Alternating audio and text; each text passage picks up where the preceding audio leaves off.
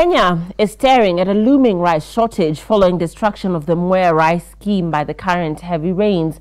The scheme accounts for at least 80% of the country's total rice production, and Mwea Irrigation has the details. As rains continue to pound the country, rice farmers in Mwea Irrigation Scheme are counting losses.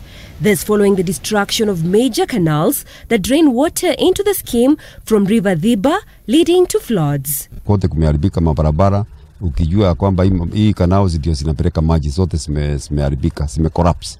So maji hawezi kupata nafasi ya kupita. And as the deluge continues to cause destruction, the farmers say they cannot venture out to harvest produce that is ready for the market.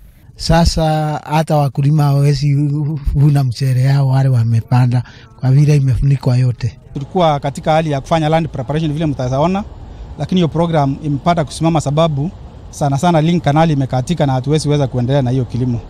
According to the irrigation scheme's manager, it will cost them some 200 million shillings to repair the canal. Lima wenyewe wakuwe wasubiri, tutaongea na wakubwa wetu ili tuone kama vile hiyo maneno itashughulikiwa kwa njia ya dharura ndio tuweze kuendelea na kazi vile ilikuwa imepangwa. Mwea Irrigation Scheme accounts to 80% of the country's 150,000 tons of rice production.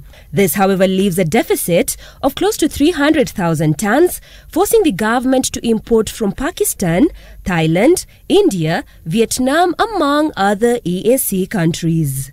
Mwea Irrigation, Citizen Weekend.